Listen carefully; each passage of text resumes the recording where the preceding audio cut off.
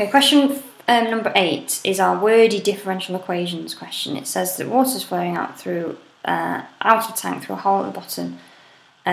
T in minutes. The depth of the water in the tank is x.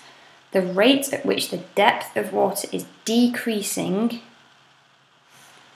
So the rate at which the depth, so that's a dx by dt, is decreasing, so minus proportional, so that's a k, to the square root of the depth. So that's my answer to part 1. So the rate at which the depth is changing, that's my depth there. Well, it's decreasing at a rate proportional, so I need a k, to the square root of the depth.